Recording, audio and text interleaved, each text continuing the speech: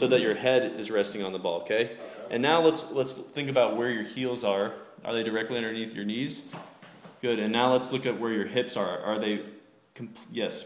So you're creating a line that makes your body completely perpendicular to the ground. Okay. And now what we're going to do, we're going to rotate to the right. A lot of the pressure is going to go into the right hip. And then we're going to try to come all the way onto that shoulder and then come right back while keeping your body perpendicular to the floor. Okay. It's like a whole challenge with multiple things that you have to do. Good. And think about pushing your body to the left while you're rotating to the right. So push that ball to the left more underneath you. Good. Yep. Now you got it, but you just got to control it.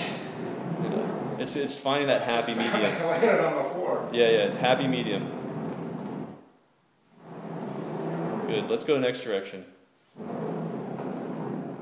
Perfect. Now you're in that left hip, so you want to make sure you keep that left heel right underneath that knee if you can.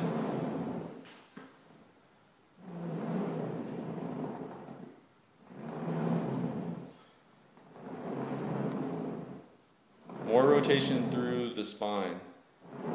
There you go.